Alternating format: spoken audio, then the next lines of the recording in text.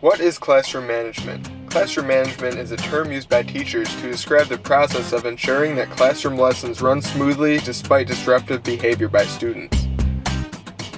Number 1 of the top 10 classroom management tips is, start the year tough. Many teachers make the mistake of starting the year with a poor discipline plan or without any classroom management plan at all. It is much easier to start tough and then lighten up than to start light and discipline more. At the beginning of the year, students quickly assess the situation and realize what they will be allowed to get away with. Starting the year tough will give you control and flexibility.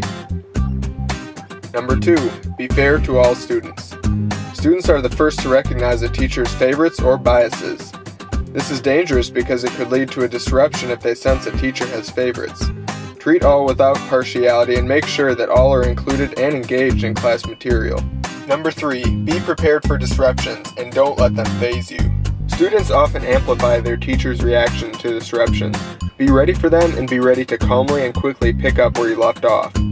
Having a joke or interesting comment ready to bring attention back to you will allow the transition to be seamless. Number 4, instill high expectations. Expect that your students will behave, not that they will disrupt.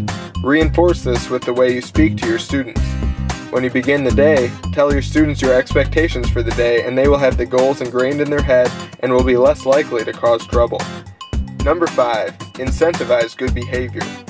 Motivating students through rewards like no homework, watching a video, ice cream, or free activity time can help students by giving them a goal to look forward to. This can also help students hold each other accountable to class goals and stigmatize negative behavior.